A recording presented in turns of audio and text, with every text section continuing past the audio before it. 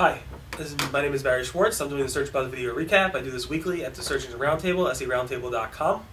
I'm trying something new now. I'm actually going to be using a new program called ScreenFlow to show you my screen, as well as I'm using my video camera over there and a video camera over here. And I'm going to see if I can get it all working together. I'm not sure if it's going to work out. If not, I'm just going to show you what's on that screen and not necessarily what's on this screen. So let's get started. Today is Friday, January 8th, 2010. And we have a lot to discuss, and we'll get started pretty much right now. So the first topic I wanted to go through was the January 2010 Webmaster Report, which I discuss often every month. Once a month I do this report based on a Webmaster World thread showing what's going on in the past month at Google. The specific thread didn't really have much to say in general until later on, which I'll discuss when we talk about caffeine being, some people thinking caffeine going live. But there's definitely a lot of shuffling going on. A lot of people are complaining that things have changed over time, and I'll go into that in a little more detail after I discuss this. But overall, in the past month or so, let me tell you the main topics. There was a Google Toolbar PageRank update, which we discussed last week. There was also some type of mass PageRank penalty mid-December or so. Google released the Colloquial tab, which goes across domains, not just within domains. So you can actually do a 301 redirect without doing a 301 redirect. We discussed how Google uses CCTLDs over the server location in order to rank in more geographic locations. Google promised to fix their Webmaster Tools verification bug, which is part of the API. Google also said that they're going to actually add a trustworthy indicator to the site performance tool.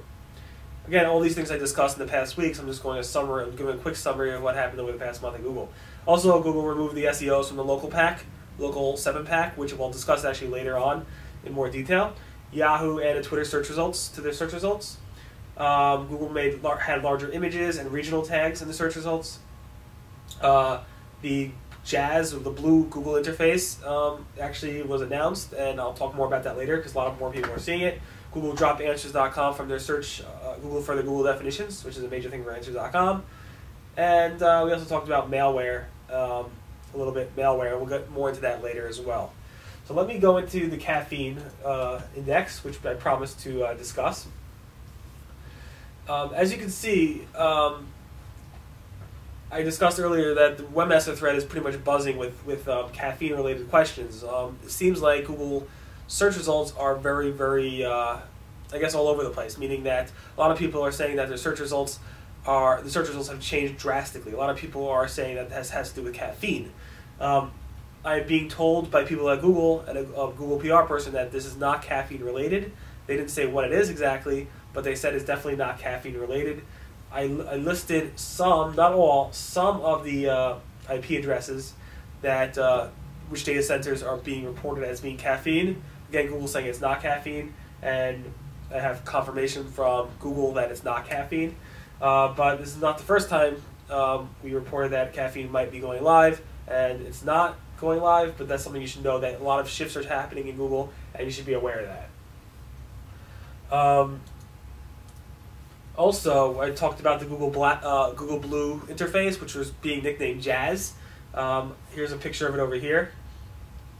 As you can see, the Jazz interface is blue, and we discussed it about November or so, where Google announced that they're actually going to make this more and more available to people. Some people like it, some people hate it, but a lot more people are actually noticing it now. Here's some more photos of it. Here's the Jazz interface with local results. Here's the Jazz interface with actual search results. And here's the Jazz interface on their homepage provided by Chris Way.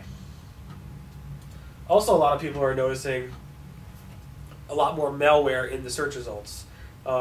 It's not that Google's not getting better at detecting malware. They actually are. They're actually better at detecting it and removing it from their search results. But at the same time, hackers and spammers who are injecting this spyware and malware into Google search results are getting faster and quicker at doing that. And I showed an example of a search for BlackBerry News a week ago, or BlackBerry News. You did a search for BlackBerry News, up came these types of results over here, which were actually injecting malware on people's computers. it redirected the person as a 302 redirect to CNN. Let's move over to Yahoo. There's a possible Yahoo search update. Some people actually suspect it has to do with the Yahoo paid inclusion, which was supposed to be out of the index as of January 1st. Some people were saying it was still live, but according to some other people, it had actually been removed in the past few days. So because of that, people are saying maybe the Yahoo search update is not really an update, but it's just people noticing that the Yahoo paid inclusion results have been removed.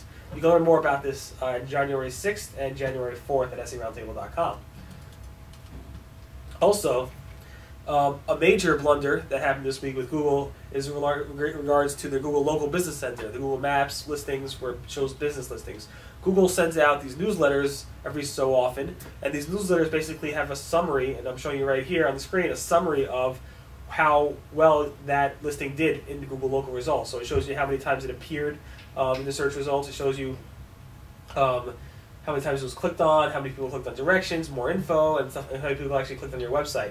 What happened was that Google sent out these search results to these newsletters to people who signed up for them, but the problem is they sent them to the wrong people. So I got a local business newsletter for a company called Polk Mechanical, and lots of other people got these newsletters with other people's statistics for other people's businesses, which is somewhat confidential. It's not really the most private data in the world, but and it's not like they're leaking the most sensitive data in the world, but it's still information about other people's business, and other people have received lots of other people's business listings in the search results by Google. Google fixed this issue. They apologized several times, and they're going to take, it was supposedly a human error when they actually manually sent out the newsletter, and they hope to fix that and make sure that never happens again in the future. Also, remember a few weeks ago or a week ago we talked about how Google dropped the SEOs and web designers from the local pack. When you do a search for, I don't know, let's do a search for mold 10952, which is the zip code around this area, and you'll see this local pack. It's 7 results that come up at the top of the search results, and this is pulled from Google Maps. Now, if you do a same search for SEO, that is gone. If you do a search for web design with the query, it is gone. Google consciously, a few weeks ago, removed it because they're saying that people searching for SEO with local intent, or web design or web developers with local intent, meaning local keywords in the actual, like a zip code or in city parameters, that is not something that they find to be relevant for that searcher. So at the same time, Google said they're actually going to remove it, and they removed it. Oh, actually removed it, and afterwards they said it wasn't a bug why they removed it. It actually was intentional why they removed it. So SEOs, web designers got upset with Google. Now Google's coming in and saying they understand both sides of the issue. At this time, they think this is the best thing that Google could do, but they might change that in the future. So I take that to mean, if SEOs and web designers continue to complain, and if Google finds that some people are looking for that intent when they're searching, that Google might bring it back. So I suggest, if you want the local pack to show up for SEO-related keywords and web design-related keywords, that you should keep up on Google and tell them that they should keep it there. On the funny side, let's talk about Bing. Bing admitted in a Bing forum, Brett Young, over at the program manager of Bing Webmaster Central, and they're not happy with me because I constantly beat up on Bing, and it's nothing to do, it's just something that lightens up my day. I really appreciate them being candor. I really appreciate the way they are so open in the forums. But I think it's funny when you have somebody from Bing saying they're fairly slow. And this is what happened just the other day, where I found that the program manager at Bing went ahead and said, it is well known in the industry that MSN bot is fairly slow. I'm going to bring up the results here that actually shows it, and I'm going to highlight it. As you can see here, this is what Brett said. And you can see over here that he's the program manager. He's an official program manager from Bing. So it's funny to see a search representative actually say that. He also said that a good way to get included in their index is to, and I just was joking here, to spam Dig and to spam Yahoo Buzz, because they actually crawl that. And I'll show you what he said exactly. Scroll down.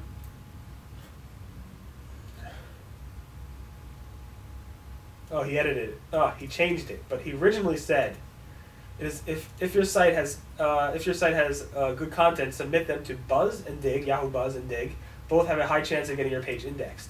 And you see, after I wrote about that, he edited his post and just linked to past blog posts about how to get quality links and stuff like that.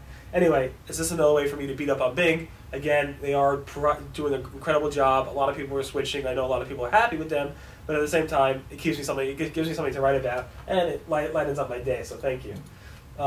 Let's move over to AdCenter, which is Microsoft's search product. Over the break, the January New Year's, for some reason, a lot of advertisers noticed that they were getting free clicks from AdCenter. By free clicks, meaning the reporting tool in AdCenter was showing that they were being charged $0 for every click. Later on, I reported that, and AdCenter went ahead and tweeted on, let me show you the tweets. AdCenter went ahead and tweeted that their engineering team is looking into the zero spending issue and will keep you updated. This was on January 4th when they tweeted that, and then on January 5th they resolved the issue, so you were not actually getting free clicks. Let's move on over to the AdWords topics. This is a new beta that Google AdWords is testing out. It's basically called a contact form extensions beta. Basically what it does is allows people to, you get an ad, you click on the little plus box, and when you click on the plus box, it opens up this little form over here. And let me get a zoom into this picture.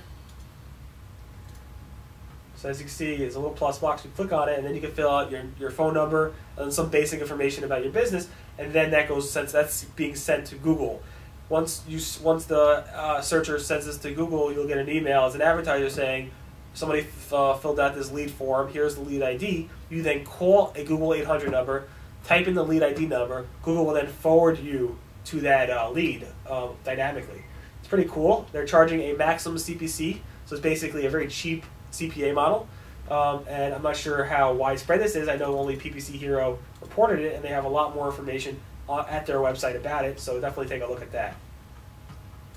Also, Google's going to be offering click-to-call directly on mobile phones. So if you're doing a search on your mobile device, Android, iPhone, Palm Pre, or whatever, Google is going to soon be offering click-to-call in the search ads, where you click on it and it automatically will call. It's going to cost a cost per click basis, but the phone number will actually trigger a cost per click and trigger an ad, which will be nice because people on the go typically like to, I guess, call instead of reading more.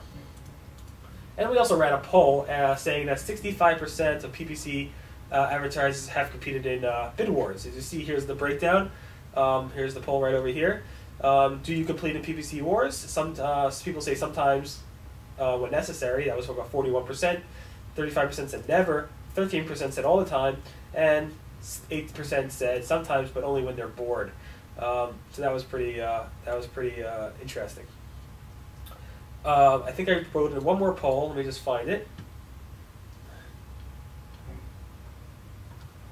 Yeah. Here's the other poll. Basically, we asked if most advertisers are afraid to make changes to their campaigns or not. There was a thing about AdWords paralysis, meaning advertisers were afraid to make changes to their campaigns, and we asked people if that's true, if advertisers were actually true. 42% of our respondents said no, they are definitely not afraid and they're making changes constantly. Some said they are somewhat afraid, 29% said they're somewhat afraid, but they do make changes anyway. And 26% said they are very afraid, but they don't make changes to their campaigns because of it. So it's pretty widespread over there. All right, let's move into the miscellaneous topics. Yes, we found Googlers again this year working on New Year's Day. They worked on Christmas Day, they worked on New Year's Day, they worked on Christmas Eve, and this is going back to 2006. It's nice to see Googlers working because obviously a lot of webmasters and SEOs work on holidays. Anyway, John Moose specifically posted in the different threads. He posted the Happy New Year's thread, and here's and he posted in other threads helping webmasters. But here's proof. January 1st, Happy New Year, everyone. But he also posted in other threads to actually help people. Here's an example of one thread that he posted in on January 1st to help people with their webmaster-related problems. Finally, the Isaac Newton logo. This was posted on January 4th. It was the first animated logo on Google ever, and here's a video showing how it actually worked. You just wait, and the apple drops, and as you can see, the thing falls on the floor. So that pretty much covers the Search Buzz video recap. Again, today is Friday, January 8th, 2010. Thanks for listening to this recap. This is the news we covered over at the Search and Roundtable at SEOroundtable.com for the past week. Everyone have a great weekend, and we'll catch you guys next week.